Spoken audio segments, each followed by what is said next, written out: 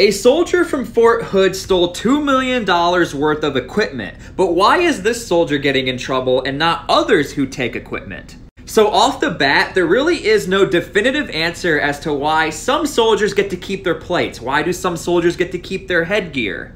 But it should be common sense and well known. You obviously can't take or steal night vision goggles, radios, things like that that are super sensitive, super expensive, and high tech.